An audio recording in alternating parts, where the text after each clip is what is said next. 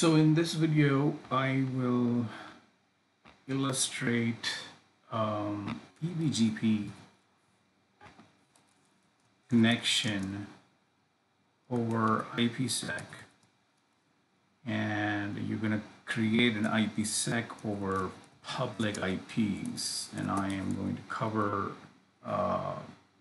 public in this video, and then later on with NATs with one single public. In this scenario, the assumption is that you got two public IPs, and I'll show you how you can create an IPSEC tunnel with VYOS.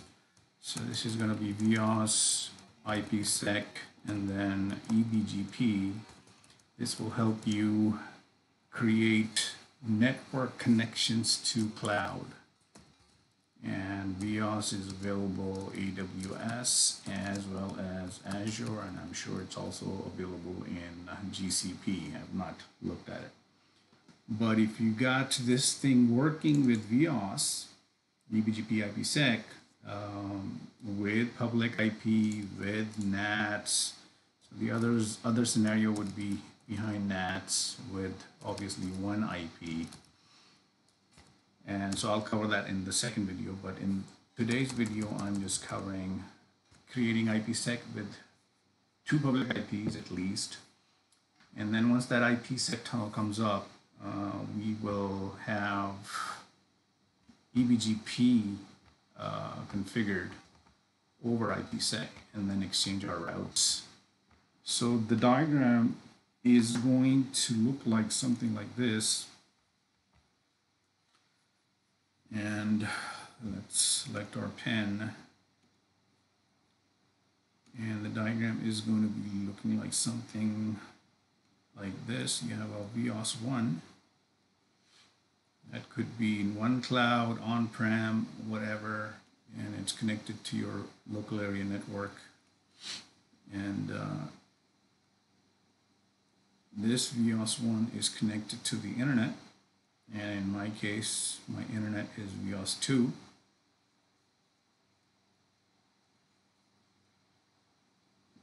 Let's say this is the internet. And then your other side could be a cloud or another on-prem, what have you. Doesn't really matter. If you can get this scenario going, you can. It's not relevant what these sites are. This could be on-prem, or it could be cloud, and this site could be on-prem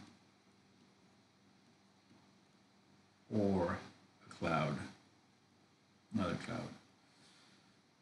But if you can use VYOS to get IPSEC going, what that'll let you do is it will let you have a secure connection, extend your private L3 network over this IPSEC tunnel. So here's your IPSEC tunnel. A note why you need to emphasize on IPSEC is because AWS supports GRE, and for routing to work you need some kind of a tunneling mechanism, so GRE is one of those, but Azure does not. Azure does not support GRE, and it only supports IPSEC. So IPSEC is common between both of them, and I am going to show IPSEC with IKV2.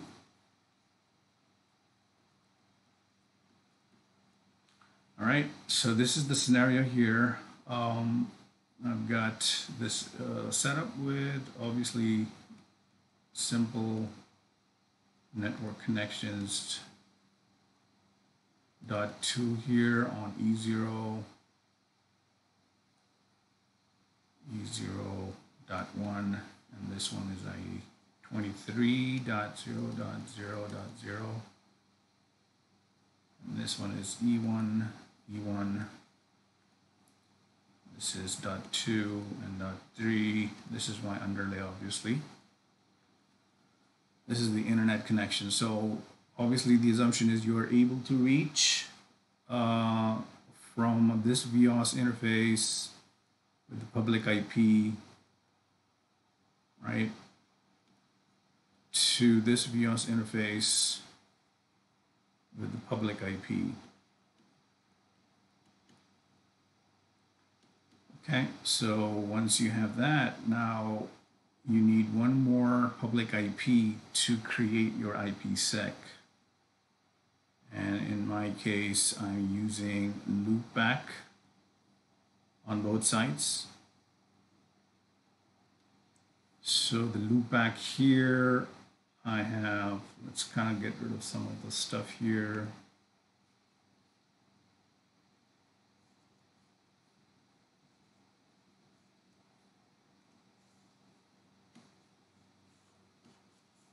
Okay. On loopback, on V1, I'm using this address.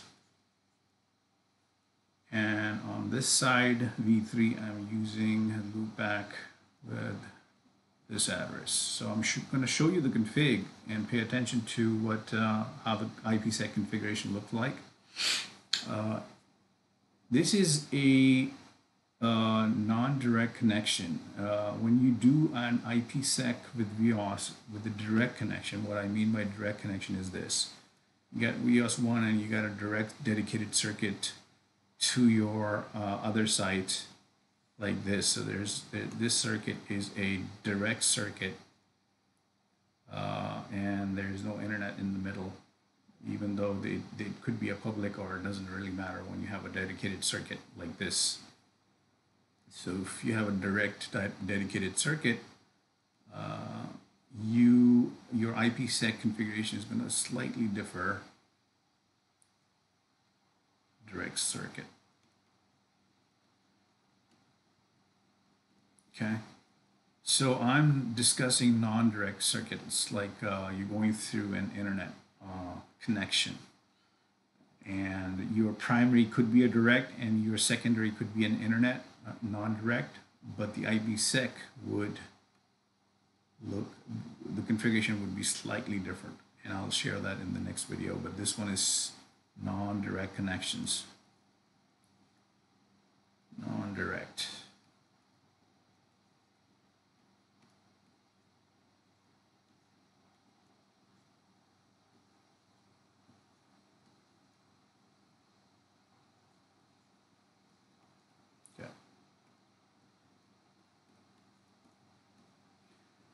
So, having said that, let's go dive in to, I've already got the setup going, right? And so what I am going to show you, I'm going to show you first the connectivity. So you got your, so in this setup, your assumptions are that you have at least two reachable IP public IP addresses.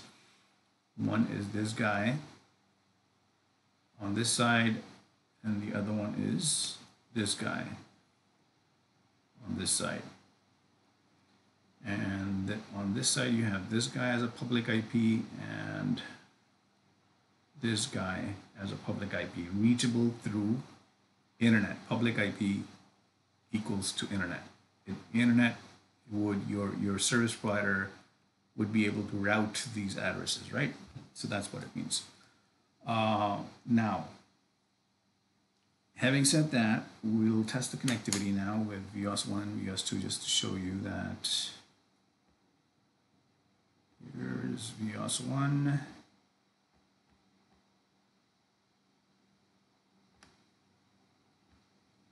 And here's my VYOS 3. And your VYOS 2 needs to be obviously configured such that you can reach 1111.3333. So I'll quickly show you VYOS 2 configuration, very straightforward, just two static routes. Show IP route, that's my VYOS 2. I've got static routes 2, 1111, and 3333. All right, and then static routes to 10.0.1.0, which are not required in this case. You can ignore that. It's private. So my reachability of public addresses means I can run ping from my VYOS 1 to VYOS 3 without sourcing it. And I can run ping from VYOS 3 to VYOS 1. And my internet is going to route this. So that's good.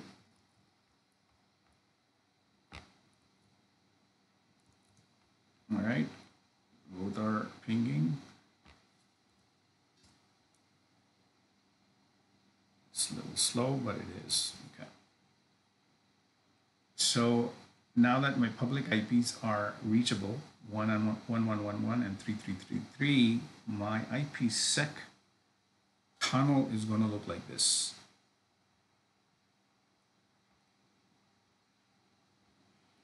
So V1 to V3, this is the configuration of IPSEC.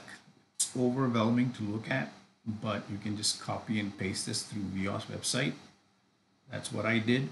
The tricky part is direct and non-direct. It's confusing how you do this. For direct and non-direct, this is how VYOS 1 is going to be pointing towards the peer, and its local authentication ID is going to be its local address. In non-direct, it's different. In direct, it's different. So this is how your IPSEC is going to look like. Okay, and I've created dummy addresses and a VTI addresses. You don't need a dummy, but in my case, I'm routing it. So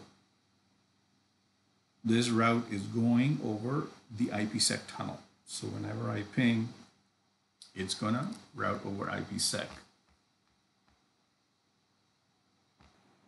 So again, take a snapshot of this. It's overwhelming, but it's divided. If you can divide this into IKE and ESP groups, it basically has something like this. This is the site-to-site IPSEC. This is the IKE group. Keep all of this same, or if you want to change it, you can, but your objective here is to test it out. So these are IKE v2 configuration, and this works. I've put this config in VYOS 1.2 and later, and it works like a champ. Again, this dummy VTI interface is routed over IPSEC.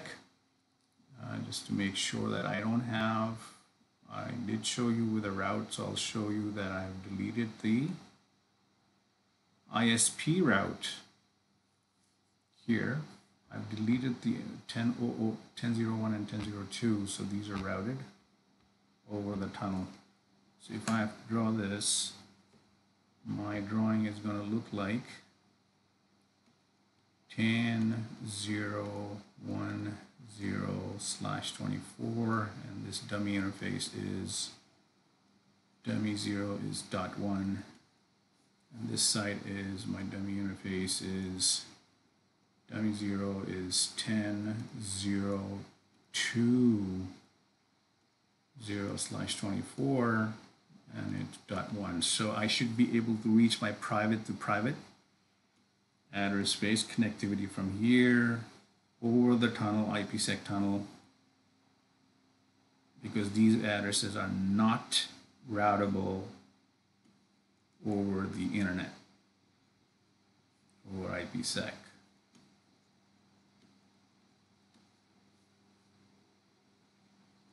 So these are not public addresses, private addresses.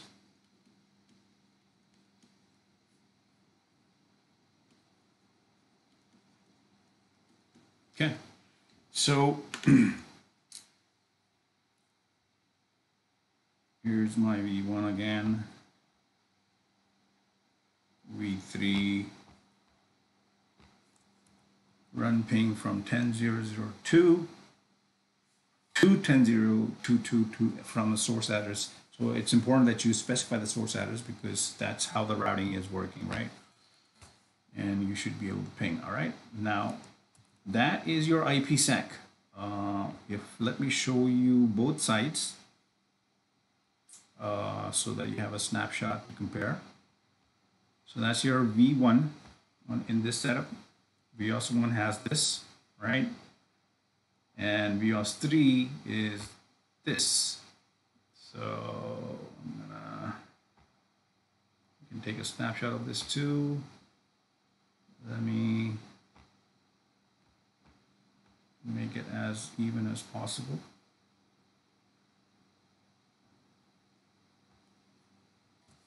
It's ESP. This is IKE. And then so if I switch between two, you can see right here what's changing. All right. So this is 1, this is 3. If you put this information in your VYOS with this setup, your IPSEC comes up and you're routing on this address. So you got to specify a static. Now I'll show you the BGP part as well. But this is just for the static illustration, that if you want something static, you have to put in static routes for every interface that you need to do as a next hop VTI virtual tunnel interface. That's your IPSEC on both sides with static routing. Now let's take a look at BGP. So if I do run show IP BGP summary, you'll see that I have BGP up, right, on both sides. Run show IP BGP summary. I have BGP up. So if I do run show IP route, you'll see a BGP route coming in right here, 11111. So this is my BGP route coming from VYOS 1, and VYOS 1 has this interface, run show interface. And 111 is a dummy 1 interface on VYOS 1. So I'm advertising this show protocol BGP like this.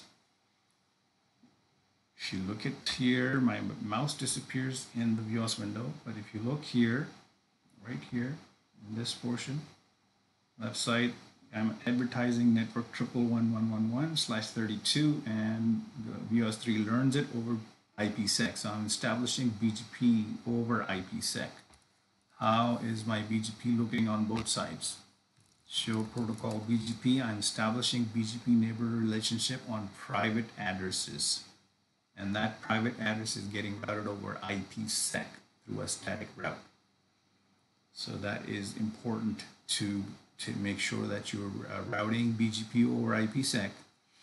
And this is how and then you use these two commands, update source on the left side, update source 10011 and update source 10022 on both sides. And then once you do that, your BGP comes up, you advertise it using the network command right here on the left side, and I'm going to advertise one more command. So if I don't have run a show IP route BGP, I don't have anything here, so I'm going to advertise set protocol BGP. Let's see, make sure I have an interface, run show interface. So I'm going to advertise 3333, this one right here, dummy 1. It's not getting learned on VYOS 1, so I'm going to advertise that, set protocol BGP 3 network and address family. How do you do this? Address family BGP 3 address family IPv4 unicast network 33.3/32 commit. BGP is a slow protocol, but here it is. It's pretty quick here. I'll just learn 33.333, and it's going, and like I said, the BGP peers are over IPSEC. So your run ping 33.333, your source interface needs to be something that is already learned, or even 10.0.1.1. So there goes your connectivity. Again, I'll show you the BGP configuration, show protocol BGP. It's pretty straightforward, nothing there, just the tricky part is that you got to establish it with the private addresses on both sides. Take a snapshot of that, show protocol BGP. Now, if you got this going, then you have pretty much connectivity over IPSEC over internet between any two or more sites. Now, this is again between two public IP addresses, two public. Why I say that? Because your outgoing interface and your IPSEC tunnel needs to be able to reach these. You can create IPSEC over, if you do IPSEC directly on the outgoing interface, the problem is that it's going to encrypt traffic going out and it's not going to work. So you need a second public IP address that is not the outgoing interface. So that's the tricky part with IPSEC. You need two interfaces. So that's up for this video. And this is again not using NAT. In the next one, I'm going to do eBGP with IPSEC behind a NAT, where you just have one IP. So hope this helps. If you have any questions or you need anything, let me know. I can send you the configs, but I did share the configs with you. All right, hope this helps.